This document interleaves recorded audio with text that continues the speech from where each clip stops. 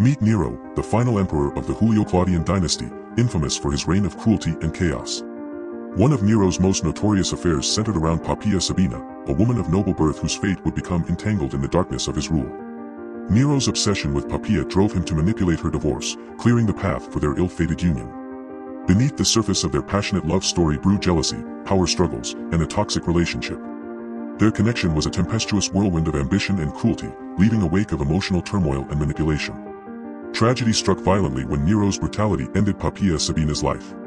Enraged, he kicked the pregnant Poppaea, sealing her fate and that of their unborn child. This chilling tale stands as a grim reminder. Emperor Nero Claudius Caesar Augustus Germanicus' reign was a realm where desires ran wild and cruelty knew no bounds.